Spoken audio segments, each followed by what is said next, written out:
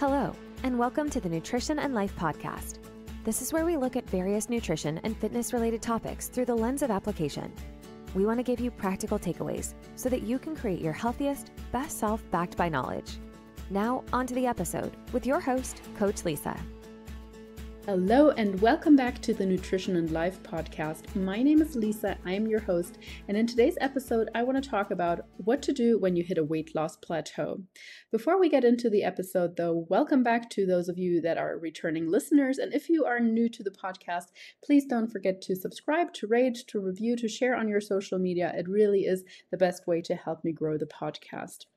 I am still talking to you from Bogota, Colombia, just like in the previous weeks, but tomorrow I'm actually traveling to Peru just for 10 days, a nice little getaway. I'm going to be doing parts of the Machu Picchu Trail, and I will be going into the Amazon as well, and I really look forward to exploring some of Peru's amazing culinary experience as well. I am a big fan of ceviche, and I've tried some other delicacies such as cuy, which is actually guinea pig before, but on my list of things to try this time is alpaca, which is kind of like llama and supposed to taste like steak. So we'll see. Anyway, I will let you know how my experience goes in the next episode that I record.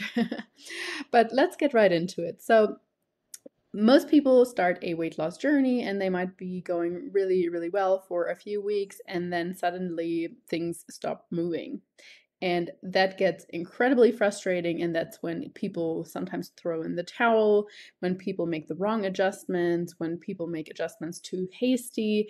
And that's why I really wanted to address this topic, because doing the right thing at this particular time could determine whether you're maintaining your results, whether you are yo-yoing back, whether you are quote unquote falling off the wagon, and so on. So let's make sure you are not one of these people. And if you are a coach, this could also help you determine whether to make adjustments to your clients' macros if you're ever in doubt.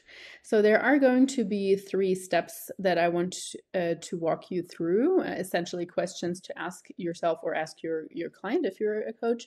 But when we talk about weight loss plateaus, once again, what do I mean by that? I mean that your weight stalls for at least 2 weeks. So I hardly ever make any calorie adjustments to people on a weekly basis in a reverse diet perhaps, or if I know that person's body very well and I feel confident that that's how they're going to react, I might make different kind of changes. But in general, it often just takes a while for a message to sink through. We always think, okay, I'm adjusting my calories or I eat a certain food, and it registers within the body right away. And so often that really isn't the case. So often we just need to be more consistent with things or patient with things, and then the body's like, okay, well, I'm giving in.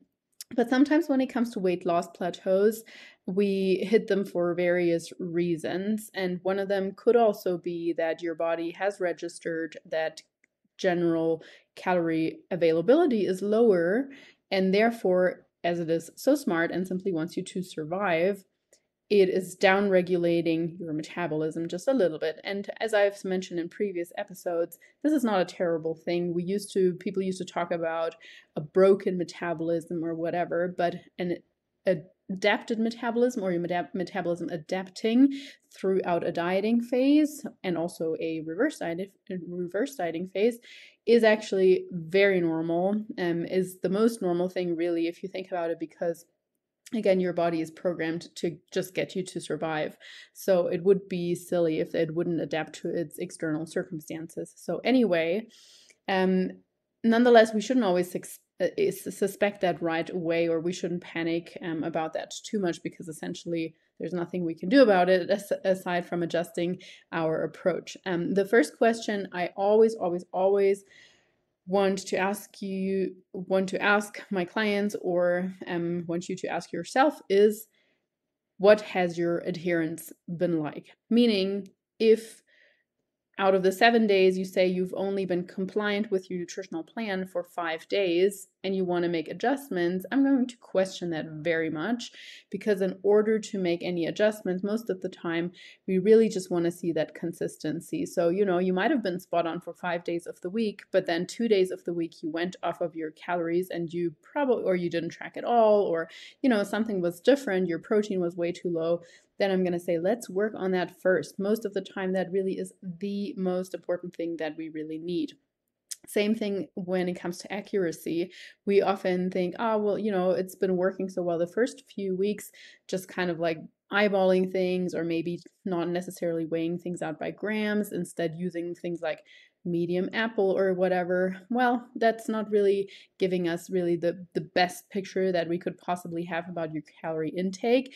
And so if you have been consistent for the most part, but you haven't been accurate, that should be the second thing to really work on. And again, with regards to the weight loss plateau, we also really want to emphasize that that pertains to the weekly average weight, and not necessarily, or definitely not, the weight on a day-to-day basis, because we can't expect your weight to linearly go down. Particularly if you are a woman, you're going to have more fluctuations throughout the month. So really take things into consideration, such as weight to weight or day-to-day fluctuations, and then just look at the weekly average. However, if you say, okay, adherence wise, for this first point, I really have been incredibly consistent. Out of all the 7 days, I hit my macro targets, I hit my calorie goals. I have been consistent. I have been weighing things out 80-90% of the time, and my weekly average weight still has the same. Then we can move on to the next question that you want to ask yourself, which is pertaining to lifestyle. Perhaps you were sick. Perhaps you have more inflammation in your body from things like, even just things like getting a tattoo, having small injuries, being on medication, getting a vaccination, having higher training stress, or simply having trained really, really hard. For instance, after a really hard leg day, or 1 rep max on your deadlift, your weight is probably going to be up the next day. Another point pertaining to lifestyle would be, what has your stress been like? Have you been under immense loads of emotional stress, mental stress at work? Maybe you have some deadlines. Maybe you really have just been rushing from one thing to another, taking care of your children, your parents, whatever. Stress, which, as mentioned in the hormone episode as well, means higher cortisol levels, and therefore your body really not being too concerned about weight loss and more just being focused on survival, therefore not letting go of weight, particularly lower belly fat. The third point under lifestyle to ask yourself would be, have you been traveling more, maybe sitting in the car more, or especially with airplane travel, there is just something about the air pressure that, like, no joke, I don't know the science behind it, to be entirely honest, but it just makes you retain more water. And the other thing would be, have you had more unusual meals? Unusual meaning, for example, you normally prepare all your meals at home. You don't necessarily add too much sodium, too much salt to that.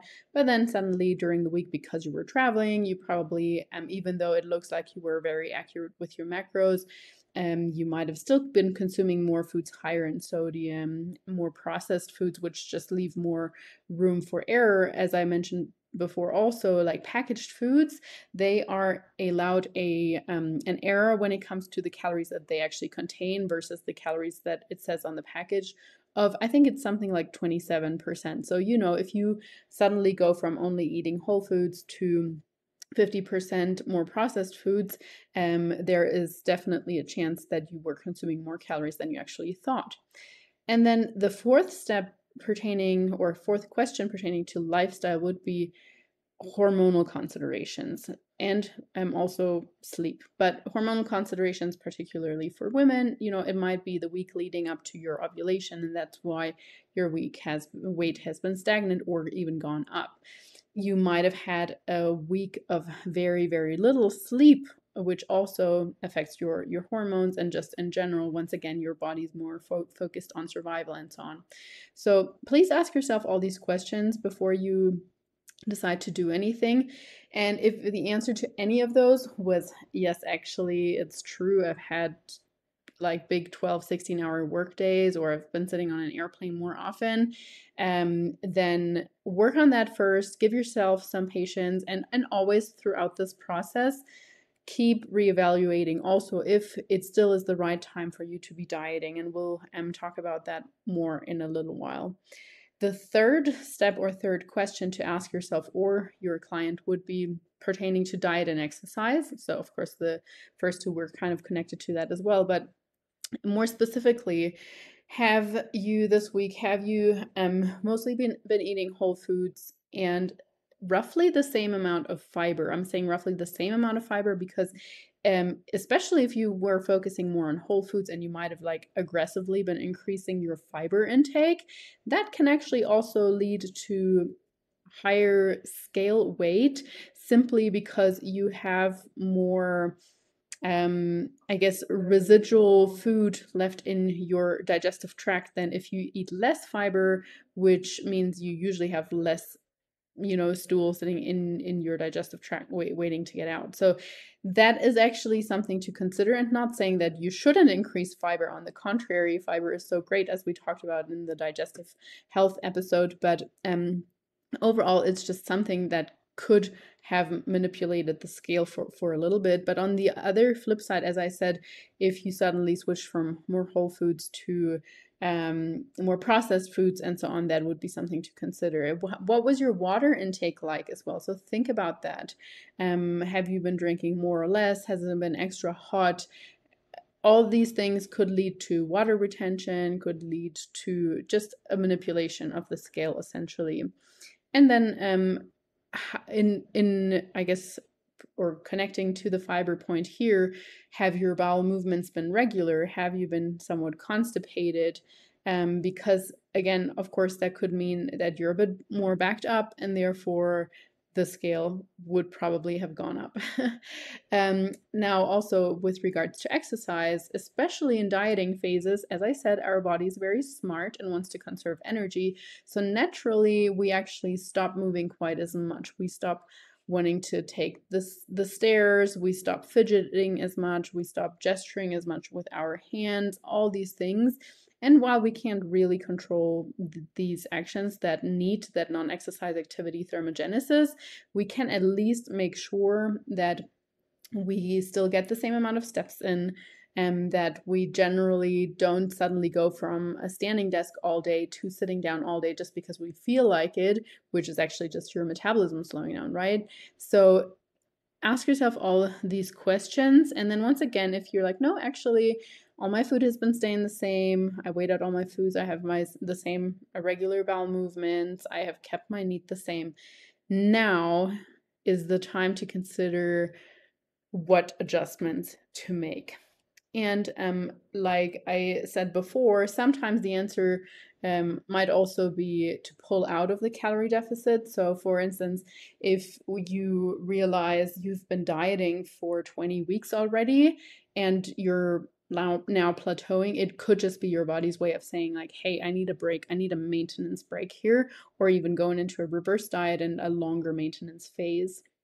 It could also be a way of your body saying like, hey, or you realizing, hey, the next few weeks are actually just going to be even more stressful. And let me think, there's also some holidays coming up. So now would probably be the best time to go into a complete diet break. Alternatively, if you're like, no, well, mentally I'm still in it, I haven't actually dieted for that long, and so far you may not have been using any refeed days or whatever, you could even just see if a shorter refeed break of, normally the literature suggests like 2-day refeeds is like the minimum, and they usually only have actually advantages for adherence purposes and not necessarily quote unquote boosting your metabolism. But you could try like a 3 or 4 day refeed, and maybe even a week, and then seeing if the same calories work, so to speak, again.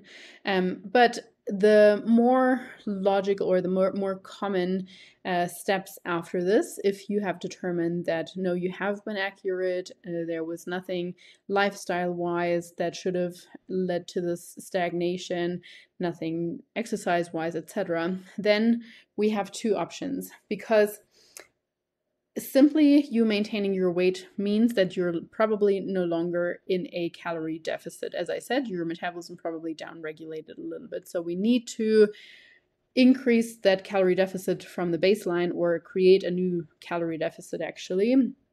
And we can do that just like when we determine our initial calorie or weight loss calories. We can do that either by decreasing food intake, or by increasing movement, or by doing both. Again, here the caution not to go too aggressively. Most people might just say like, oh, okay, I'm going to slay my calories all the way down to like 1100 or whatever, but keep thinking that you might plateau again and you might want to leave a little bit more in your tool bag. So when it comes to considering what options to go for, or what option to go for, think what is most realistic to you and what you mind the least. So most people know who they are when it comes to, oh, well, I actually, like, I'm not really that hungry. I'm still at a pretty decent calorie level of 1700 calories. I don't mind if we cut a little bit more food. Other people, they're already eating so little. They're already really hungry, and they say, well, I actually have the time. I don't mind doing any additional activity. And then other people that say I'd rather do like a little bit of both. So it really comes, this part comes down to personal preference, and also what sort of time you have available even. And in the sense of how big of a deficit to create, that will very much depend on you as well. If you're someone who has gone through weight loss phases before, you might know whether you need to be a bit more aggressive, or also if you say you only have like 2 or 4 weeks to go before this and that event, then I would go a bit more aggressively. But if you have a large amount of weight to lose and it's really more about the lifestyle factors and so on, then I'd probably start with a small increase of just 5% and up to maybe 15 or 20% if you want to go really aggressive. And most of the time we're going to pull calories just from carbs and fats, or fats that could be a combination.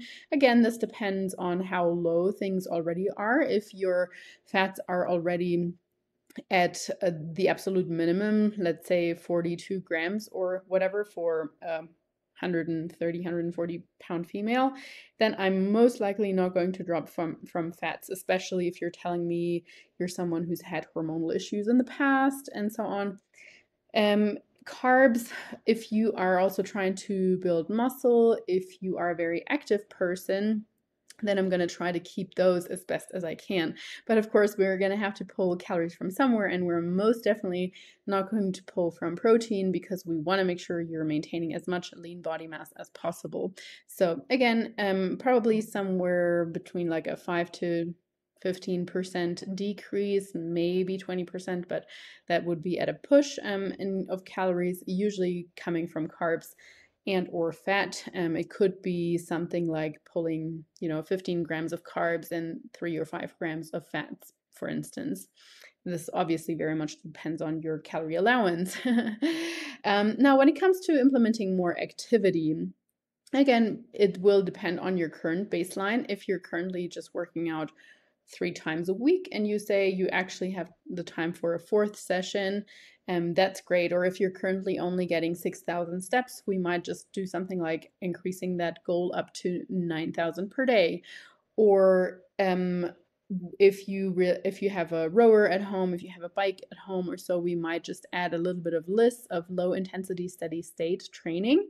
And that could be perhaps something like 2 times 40 to 60 minutes, very, very easy going, so that we're not stressing your body out too much. Or if you're generally not really a stressed person and you have low life stress and so on, and you quite enjoy HIIT training, there's also nothing wrong implementing that, for example, at the end of your workout sessions 3 times per week, something like 10 to 12 or 15-minute finisher with a little bit higher intensity. But again, we really want to make sure that we're tailoring this to you. There is no like one size fits all answer here.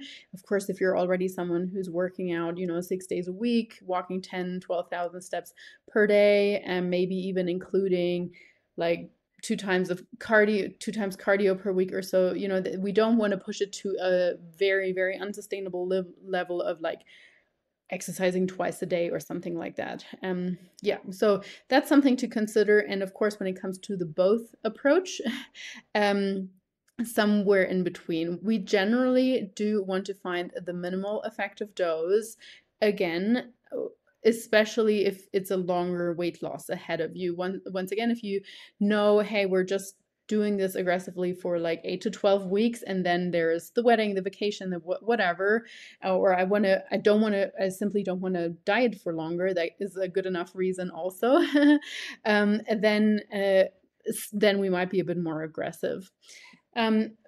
Especially, like I mentioned before, especially with people that we have worked with in the past or that know themselves quite well also and say, hey, I know how my body responds to deficits, then it's a matter of really like communicating or kind of assessing, are you a fast or are you someone who responds very quickly, but doesn't quote unquote last for long. Excuse my neighbor's dogs here. I hope they're not too loud.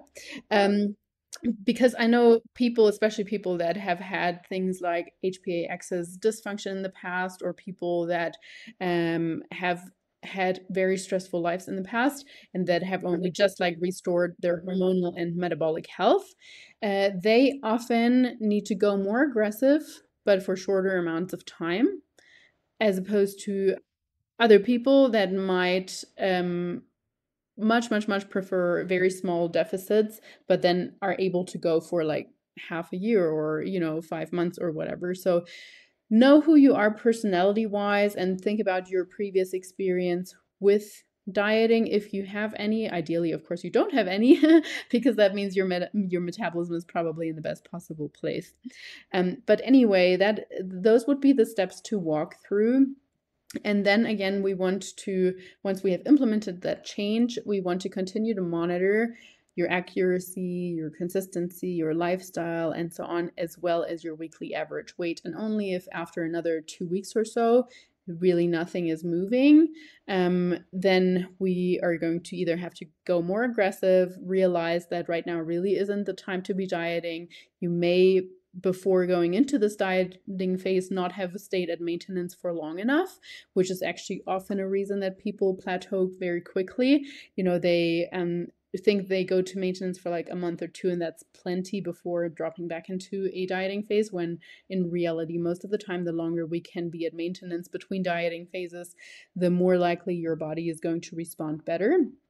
So all things to keep in mind, but generally speaking, I think the point of motivation is such a big one, because if people put in the work,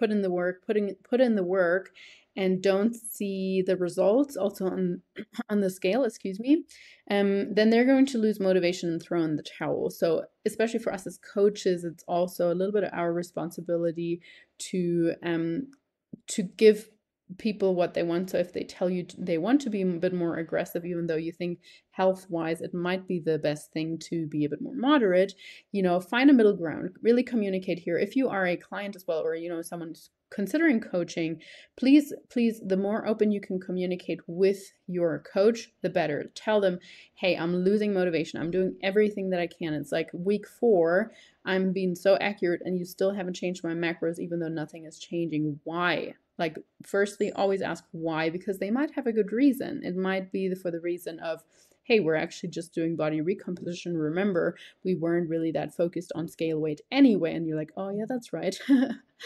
But like open communication, especially if you know something about yourself that might take a little bit of a longer time for your coach to figure out, tell them.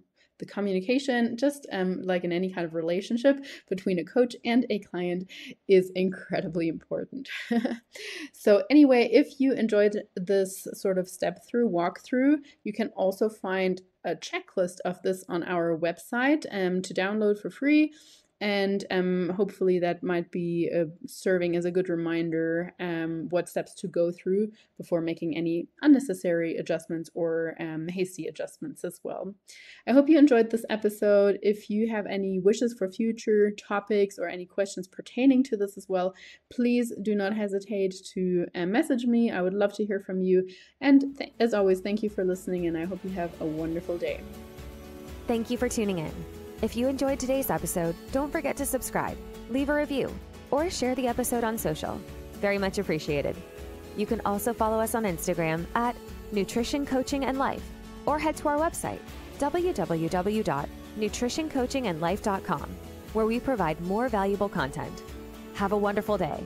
Now go out and work on your best self.